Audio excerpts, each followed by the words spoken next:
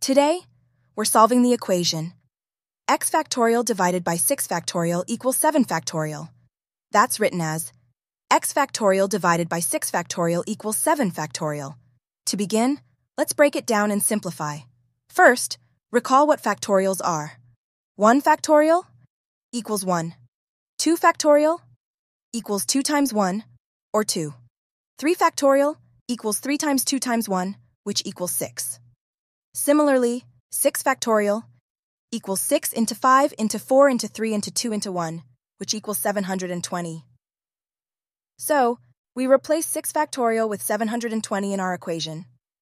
X factorial divided by 720 equals 7 factorial. Next, 7 factorial equals 7 times 6 times 5 times 4 times 3 times 2 times 1, which equals 5040.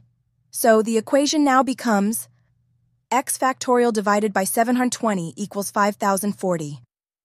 To eliminate the fraction, we multiply both sides of the equation by 720. X factorial equals 5040 times 720.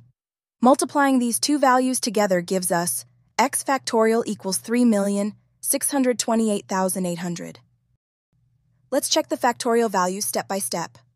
1 factorial equals 1, 2 factorial equals 2, 3 factorial equals 6, 4 factorial equals 24, 5 factorial equals 120, 6 factorial equals 720, 7 factorial equals 5040, 8 factorial equals 40,320, 9 factorial equals 362,880, and finally, 10 factorial equals 3,628,800.